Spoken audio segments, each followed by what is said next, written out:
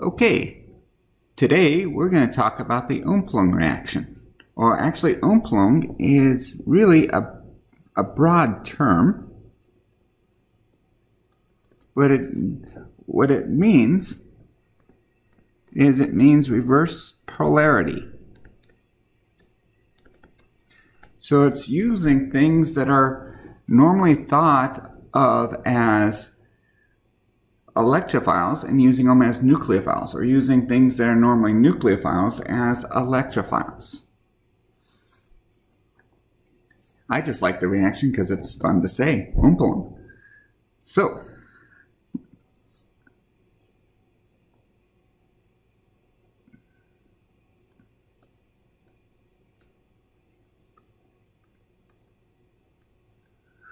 one reaction that you might remember is taking an aldehyde and treating it with potassium cyanide and acetic acid.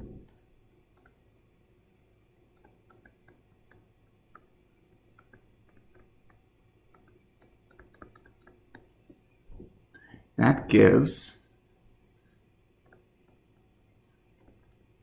a cyanohydrin.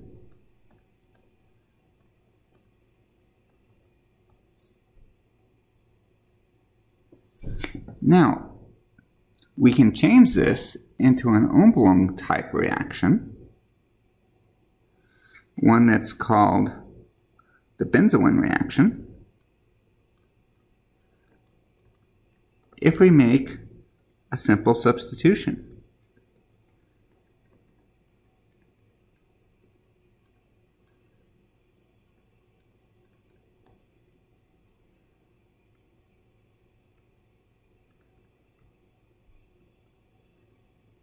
That instead of acetic acid,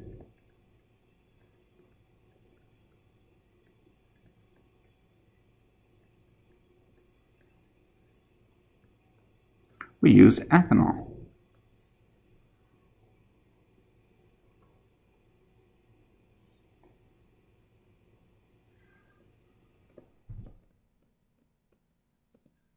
It makes a huge difference.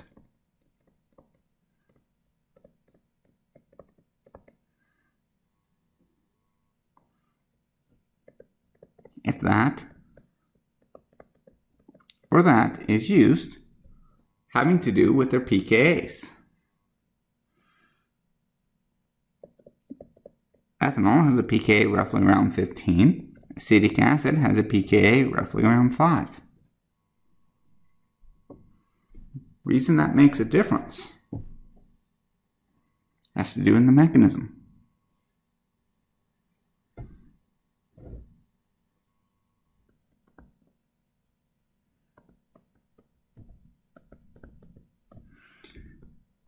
So in both reactions, we start off with a cyanide attacking.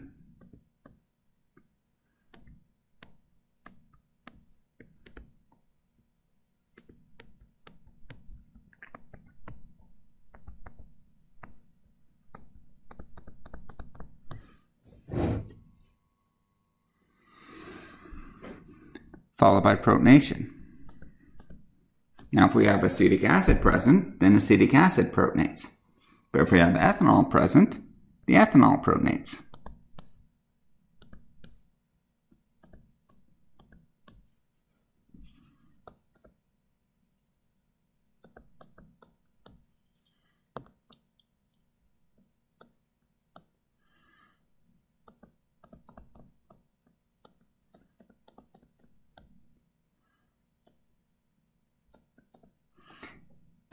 Now here's the difference between the two reactions, cyanohydrin formation and the benzoin condensation.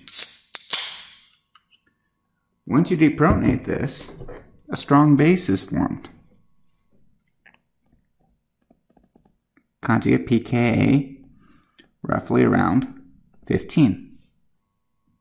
This base is strong enough to deprotonate the OH, and that just sends the reaction backwards. It's also strong enough to deprotonate this hydrogen right here.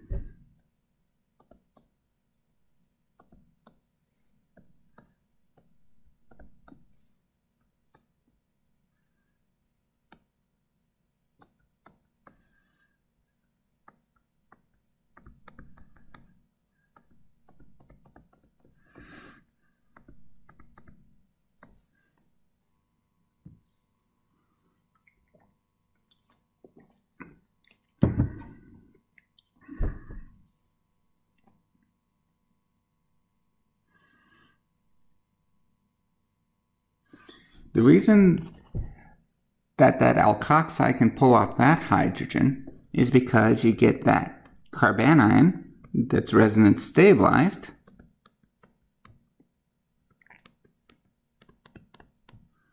by the nitrile.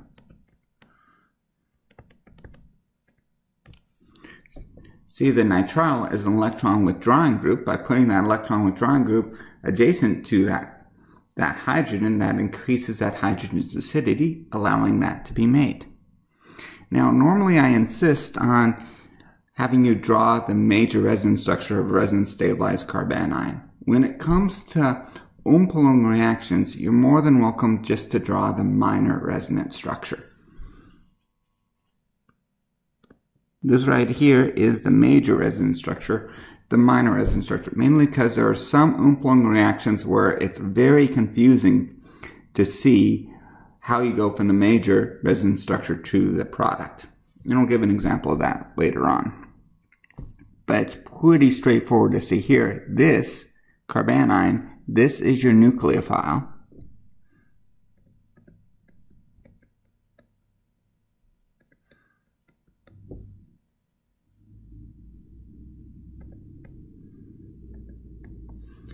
And that attacks the aldehyde.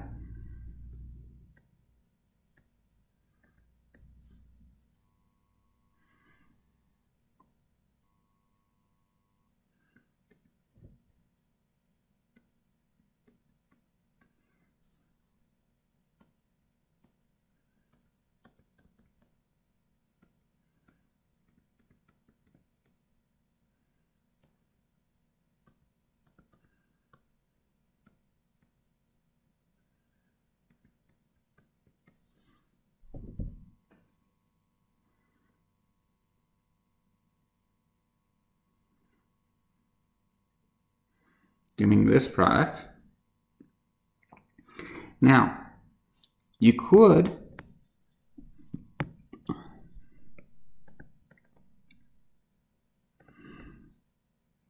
use the major resonance structure to get to here. In that case, what you would do is you would draw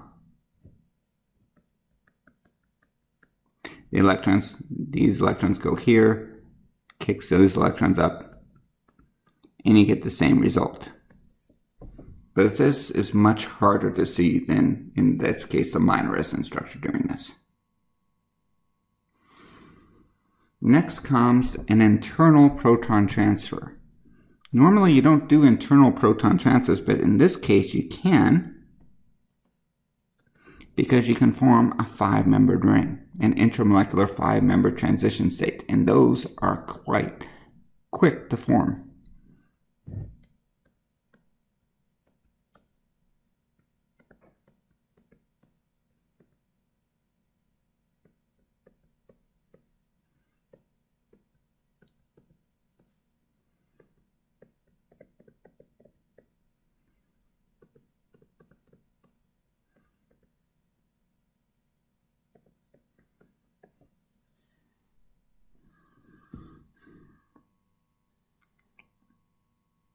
And all that's left to do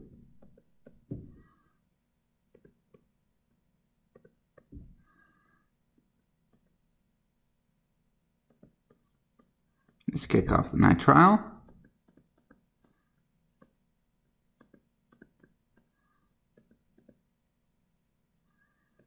And we have the product. Now the benzoin reaction is actually named because this molecule right here, its name is benzoin.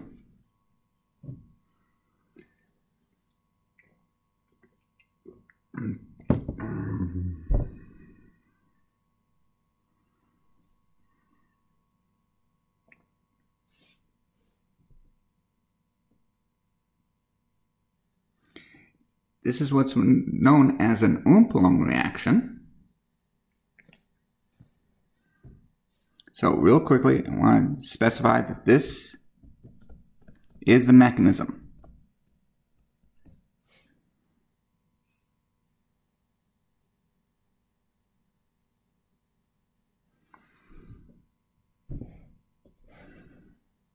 The next that I'm going to draw is not the mechanism. But this is the way and the reason why it's considered to be an Umpolung reaction.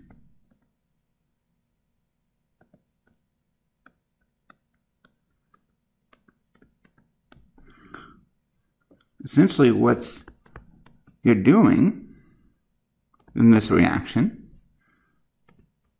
is you're taking this proton off first, which is never acidic in this case. But you're taking this proton off.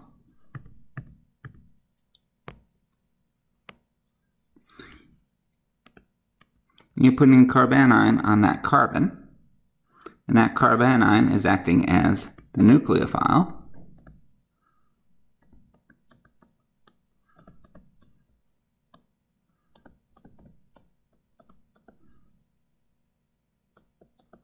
To give that. What makes it an Umpolung reaction is the carbonyl carbon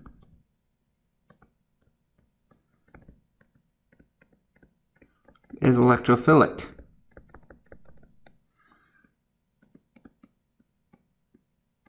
In an Umpolung reaction,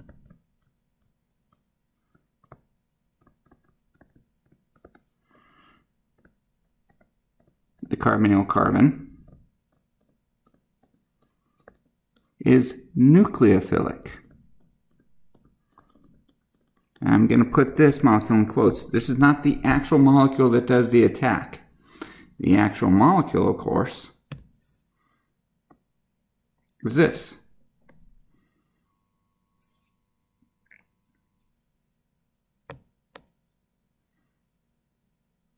But that's where the name comes from. Is you're using essentially what's supposed to be an electrophilic carbon and you're changing it into a nucleophilic carbon, though temporarily.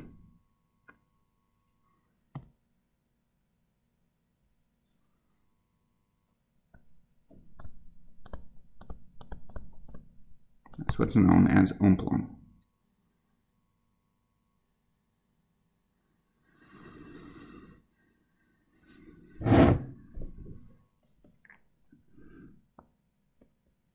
Now, potassium cyanide and ethanol.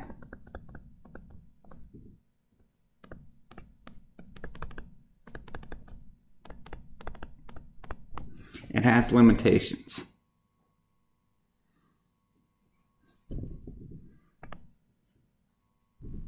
First limitation is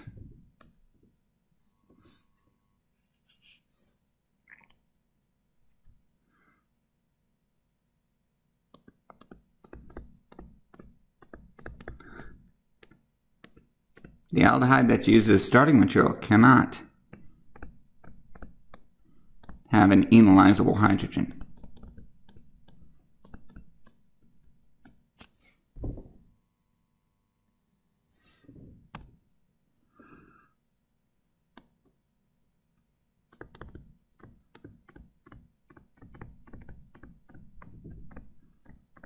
If it does, side reactions tend to dominate. What I mean by side reactions, you get some aldol condensations. Those are the main side reactions, but you don't get the Umpolung. So your aldehyde cannot have an enolizable hydrogen.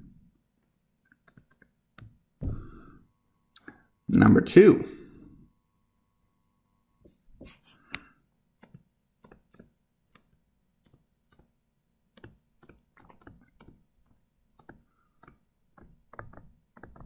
Only pseudosymmetrical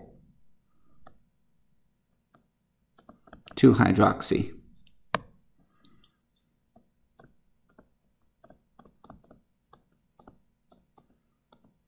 carbonyls can be formed this way.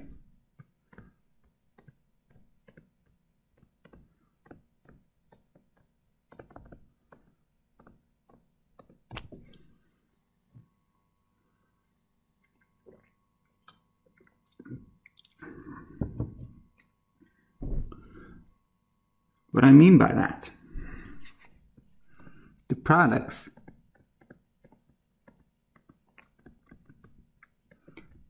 have to be like this, where R is equal to R prime.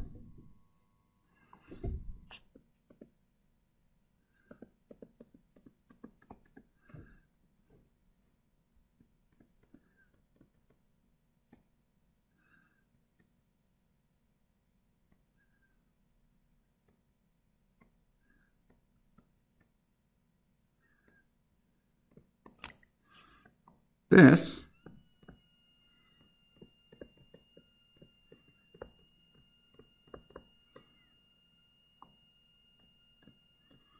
cannot be cleanly made.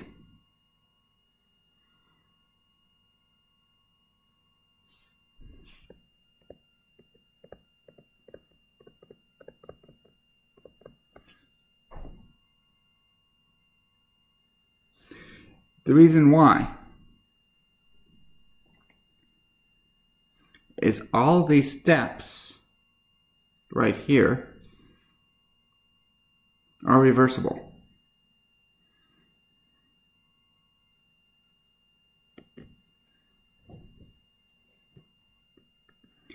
And if you were to break down that molecule,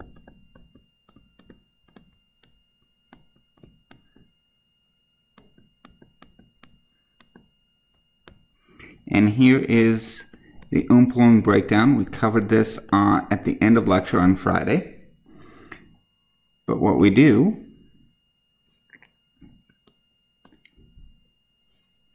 is we break the 1,2 bond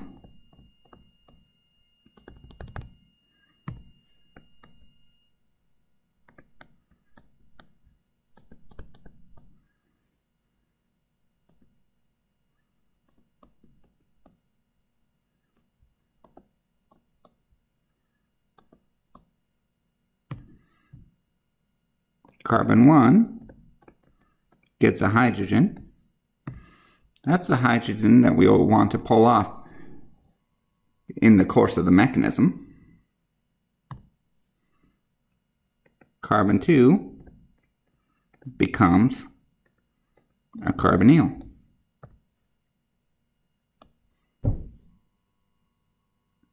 And so if we want to make this product right here, this must be the nucleophile, and this must be the electrophile. But if you simply mix those together,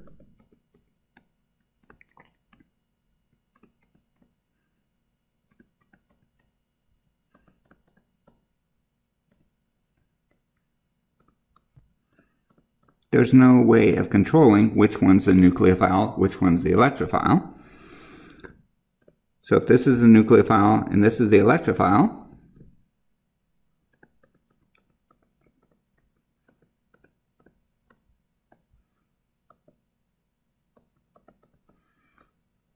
you get this product. But this can act as a nucleophile and that can act as the electrophile.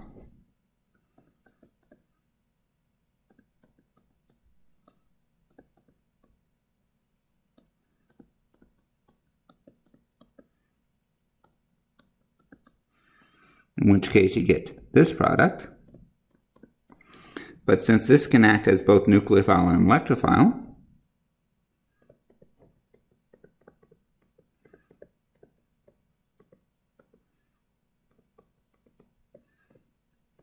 you get this product. And this one can act as both nucleophile and electrophile.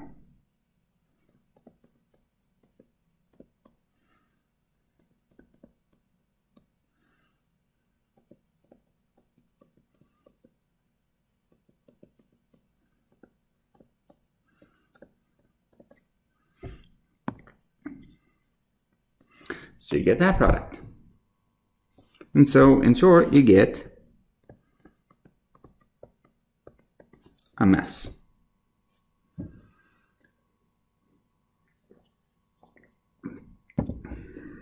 Okay.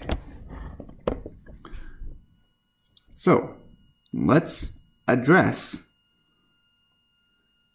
how to go about these two limitations. And to be completely honest with you, There's no reason whatsoever to ever use potassium cyanide and ethanol in an Umpolung reaction. There are much better ways of doing it. So, first thing let's address is cases where aldehydes have an enolizable hydrogen.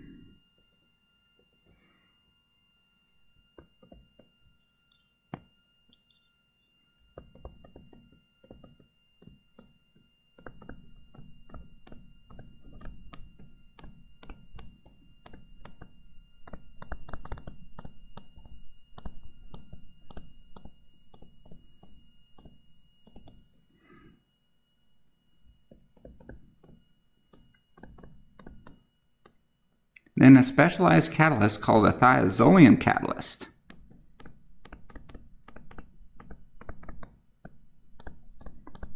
must be used.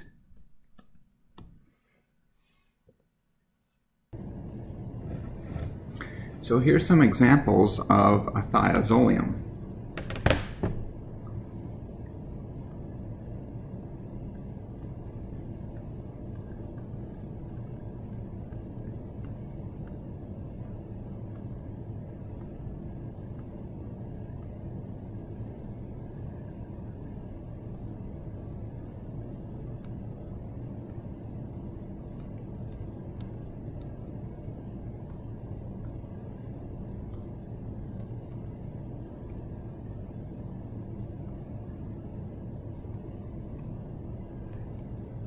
So there's this molecule right here. This molecule is thiamine. You might have heard of thiamine. It's on the back of a lot of nutritional labels. But this is essentially vitamin B1. Nature uses it. It's found in the Krebs cycle. Specifically, the enzyme it's used in is pyruvate dehydrogenase.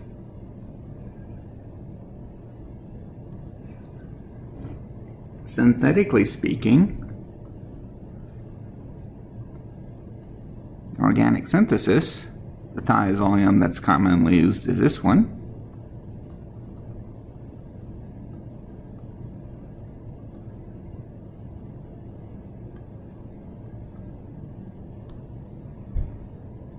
So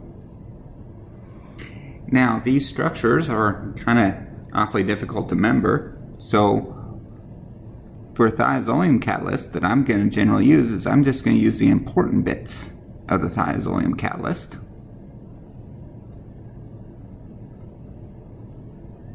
And this is what we are going to use as a thiazolium.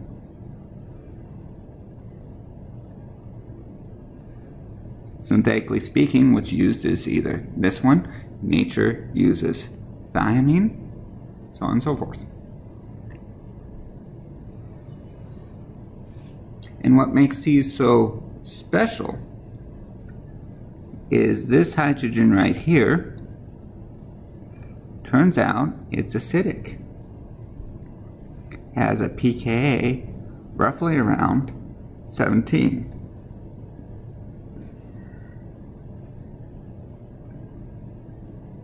Meaning you can pull it off.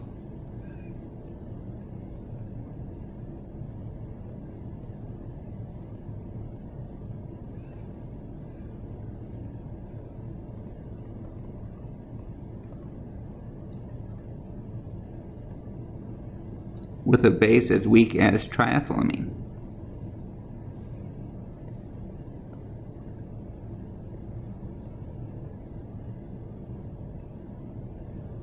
And you get this carbanion right here. Now we're not going to go too much into this carbanion, but what stabilizes it is the inductive effect through the nitrogen, and it's also attached to a carbon attached to a sulfur. When it's attached to a carbon attached to a sulfur, that creates some unusual stabilization of carbanions that's unique to sulfur and no other element. But you can also think of this as partially resonance stabilized.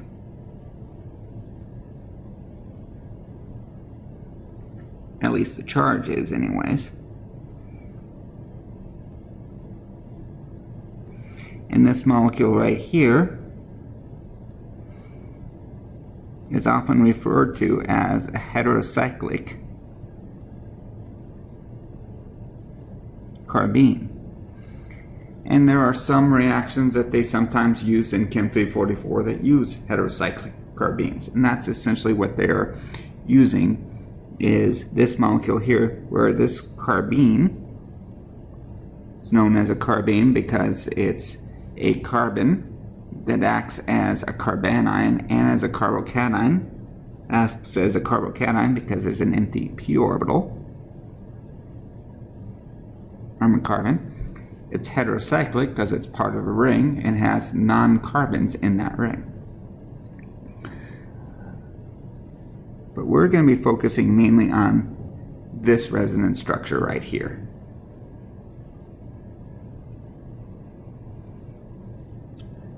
So, how it works.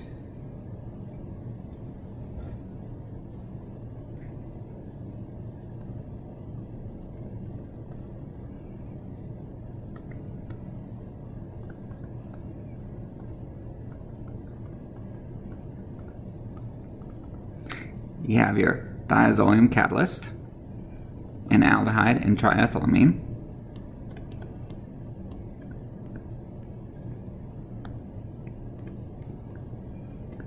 And you can get a 2-hydroxycarbonyl. First step is an acid-base reaction.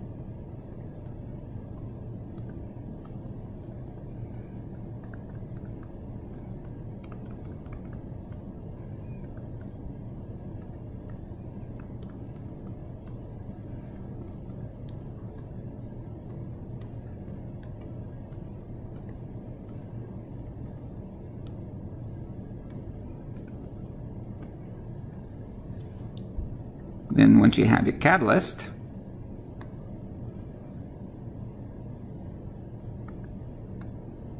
that attacks the carbonyl.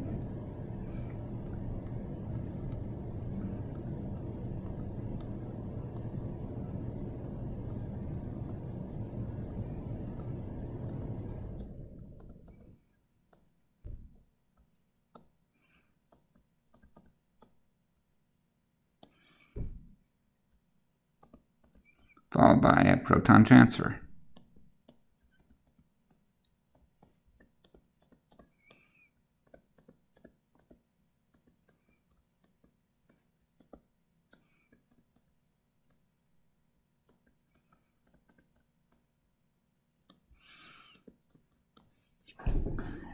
Now this hydrogen right here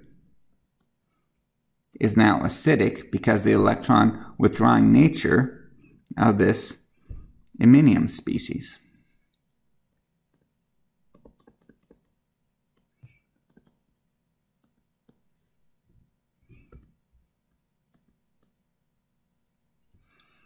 And I'm just going to draw the minor resonance structure.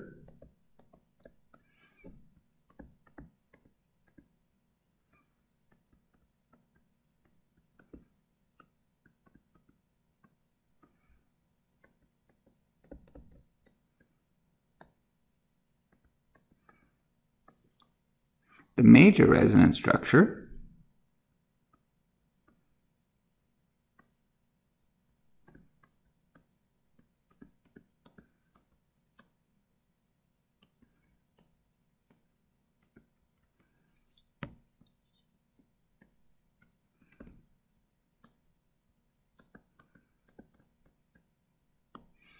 looks like this. So you can kind of see how much more stable this carbanion is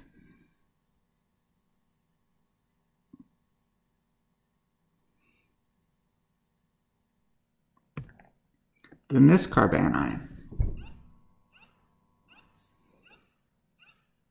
By looking at and comparing the two major resonance structures, this has an N- resonance stabilized versus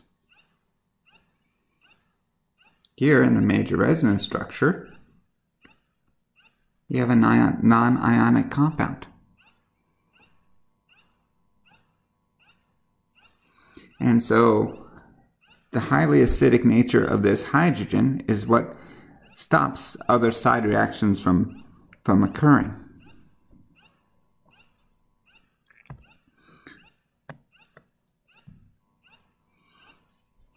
And now this acts as a nucleophile, and it's really good to use the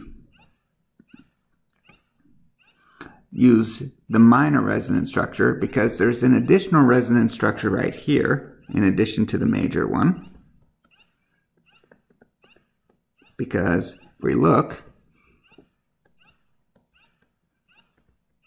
this has an enol in it, and you might be tempted to use that enol.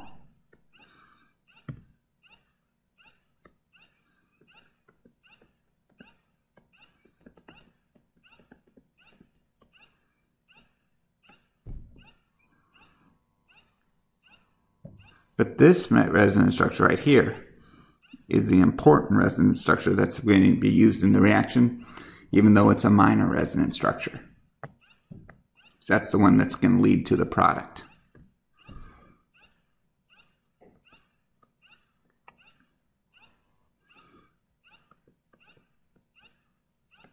So you have that. Attack a carbonyl.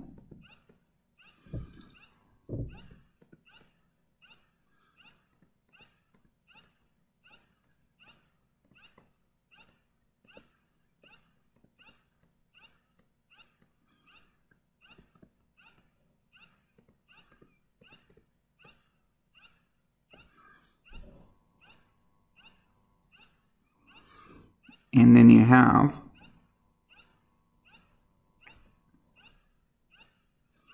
I'm missing a propyl group. And then you have pretty much the same intermediate as before, similar one. 1, 2, 3, 4, 5. You can do this intramolecular proton transfer.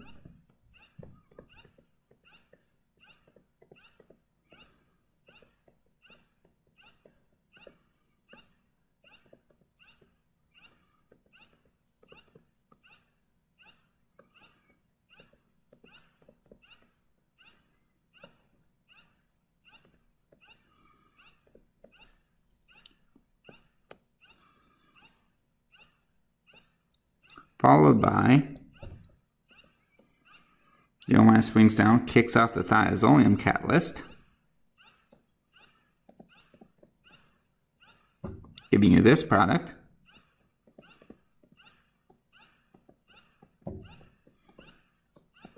And regenerate your thiazolium catalyst, and the reaction repeats itself.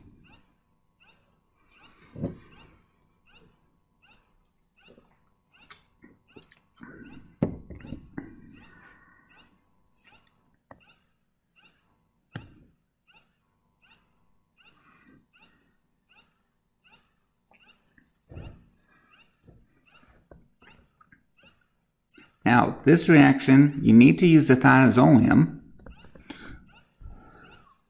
when your aldehyde has an enolizable hydrogen. Thing is, you can use the thiazolium catalyst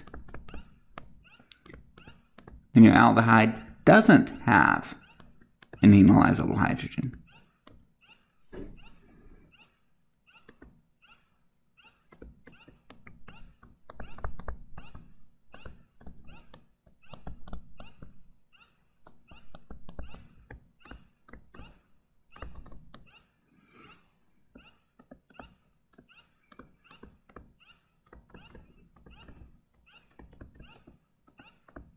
There really isn't a reason to use potassium cyanide and ethanol for an Umpolung reaction.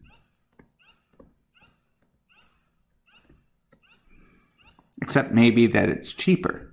I only used it to remind you of the cyanohydrin formation and to put it in context, because that was historically one of the first Umpolung reactions.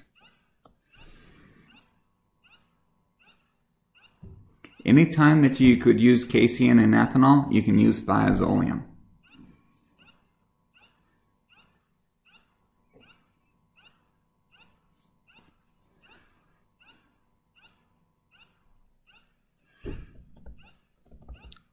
Thiazolium, just to repeat myself, thiazolium also works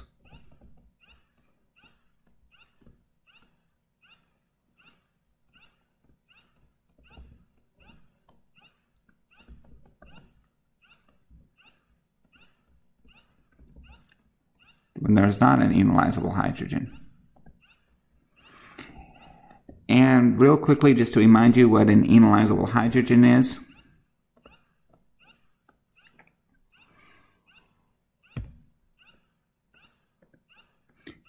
The blue hydrogen's the enolizable hydrogen. It's on the carbon adjacent to the carbonyl. The red hydrogen is the one that's not acidic. This is the hydrogen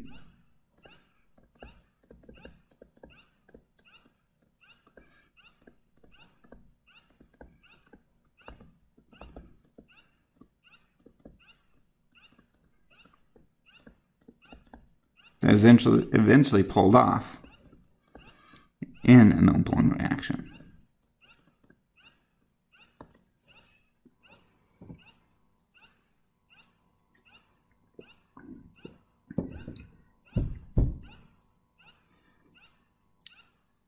Okay, now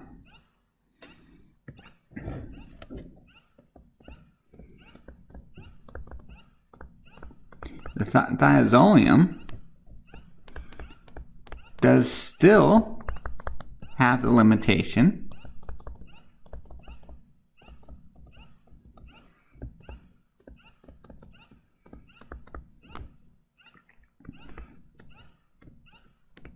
that only pseudosymmetrical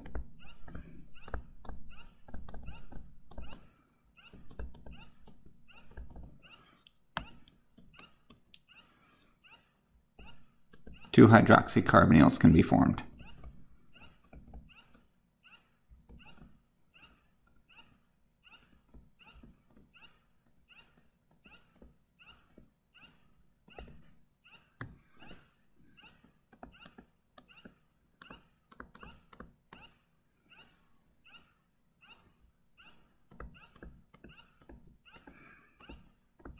To make non-symmetrical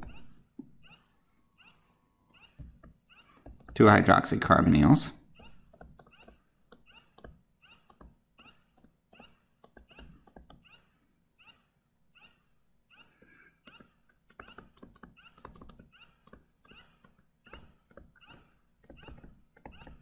dithiane chemistry is used.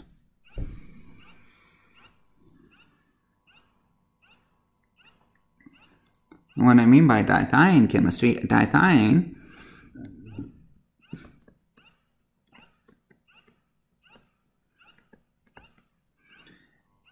is basically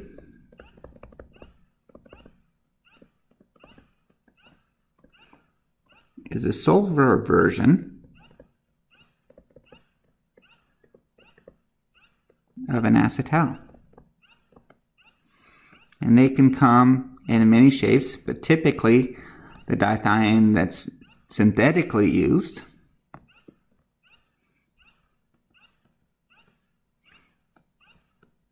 are cyclic dithiones that consist of 5 or 6 membered rings. Now, sulfur has a very unusual property that it can stabilize adjacent carbanions.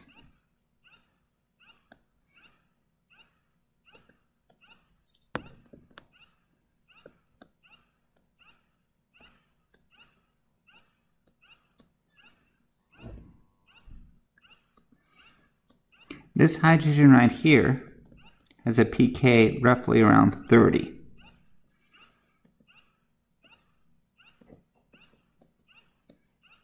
This one, its pK is greater than 40 when it's to oxygen. And so this property is unique to sulfur and has to do with the energy levels of the carbon-sulfur antibonding orbital. They just happen to be right at the right location. So I'm not going to get into specifics of that.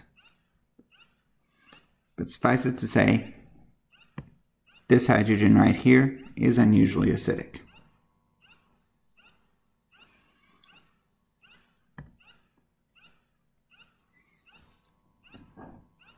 So the common way of using a dithiene is you take an aldehyde. And in fact, let's back up just a little bit and let's draw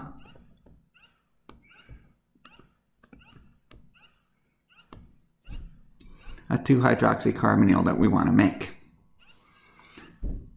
First thing we do is we break it down.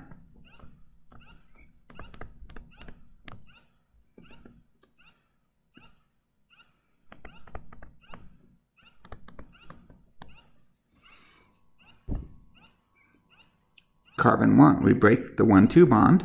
Carbon 1 gets a hydrogen. Carbon 2 becomes a carbonyl. Then you figure out which one's going to be the nucleophile. Well, whichever one gets the hydrogen, that's going to be the nucleophile. Whichever one has carbon 1. This over here is the electrophile. Now, thiazolium can't distinguish the two. But you can distinguish and designate this molecule right here to be the nucleophile by using dithiene chemistry. What you do is you start out with that molecule.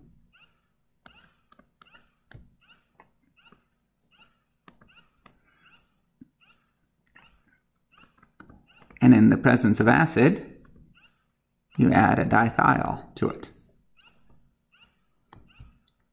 I'm not going to go over this mechanism, because this mechanism is just acetal formation. Except instead of oxygens, you have sulfurs.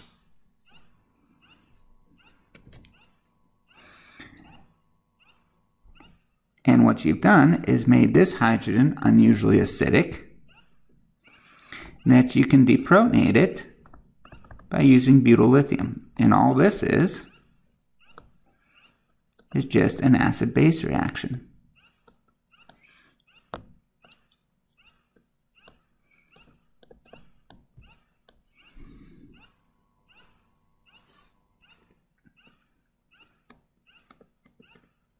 All that's happening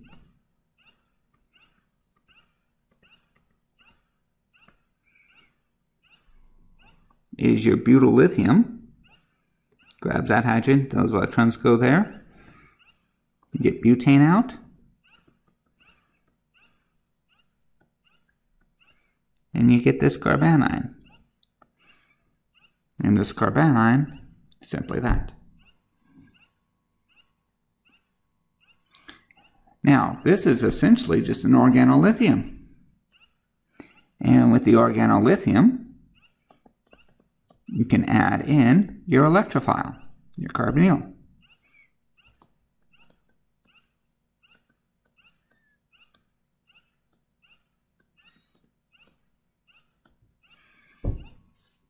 Followed by H3O+.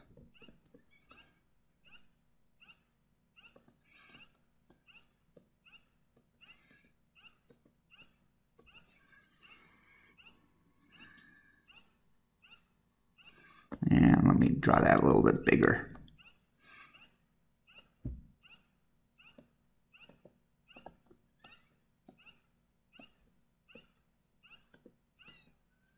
There we go.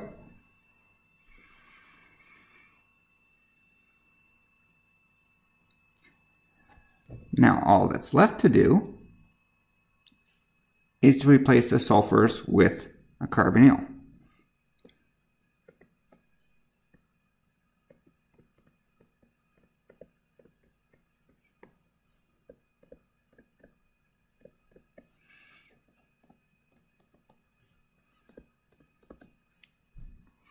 Now, replacing the sulfurs with the carbonyl, that's not an easy thing to do. Those sulfurs are hang on there pretty tight. And so there are countless ways of trying to do it. When you have so many ways of trying to do it, that means no one way really works that well.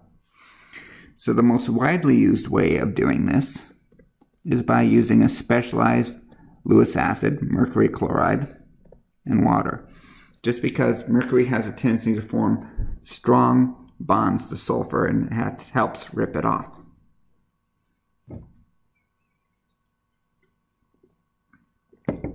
Like so. Now, the mechanism of this.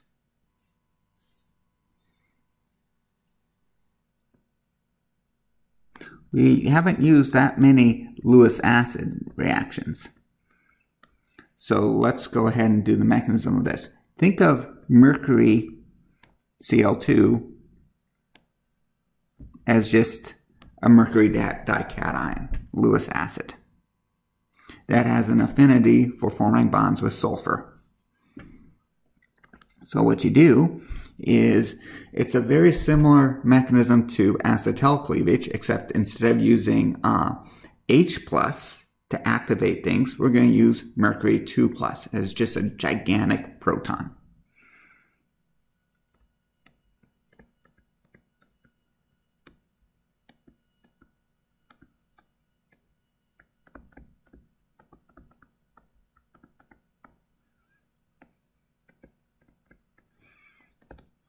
Then you use the lone pair from the sulfur to swing down and kick off the activated sulfur.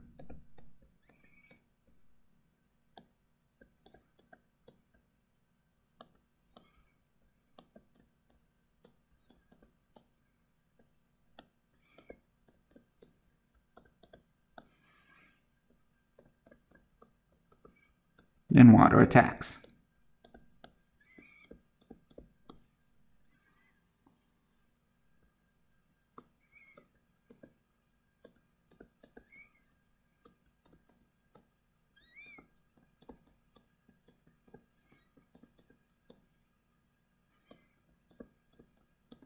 Followed by a proton transfer,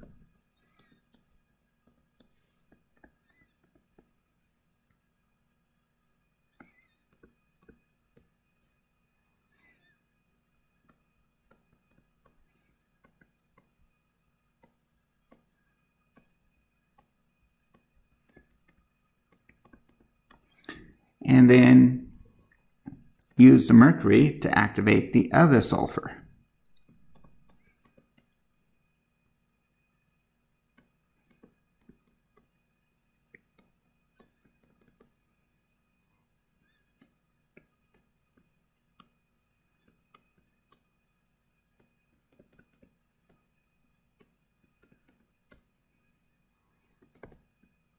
And use the lone pair from the oxygen to kick that off.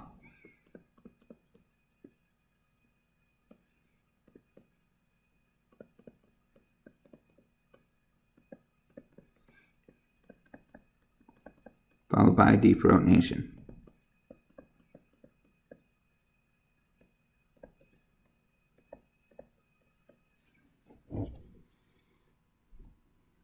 Okay. I'm going to go a little bit long. Actually, I won't. We'll pick this up on Wednesday.